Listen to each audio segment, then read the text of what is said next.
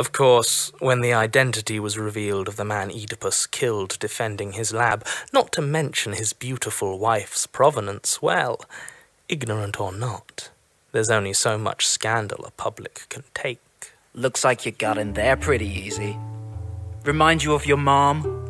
Oedipus says nothing, but strengthens his resolve to get out. Doesn't matter, there's nothing beyond the city save the automated colonies that feed it and the empty black. Doesn't matter he has to work with scum like this to afford it. He needs to escape. Impressive, but we still have 3 more locks to go. Ariadne's voice cuts through the air. See, there are 2 ways to get into Penelope's vault. The first is with Ulysses' passcode. No luck there, but Ulysses did leave instructions for another way to get it open after they were gone. What's in there anyway? Heard it was a weapon. We don't know for sure.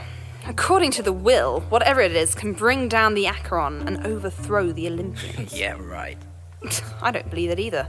But our employer wants it, so if our friend here won't open the door, we proceed with the trials. 4 trials. A trial of wits, a trial of strength, a trial of song, and a trial of love.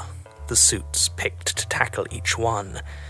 As for why Ulysses had designed such a high-minded security system, well, that was a long time ago. A young, idealistic Ulysses, before 10 years of war and 20 years of dulling the pain. 20 years of sirens.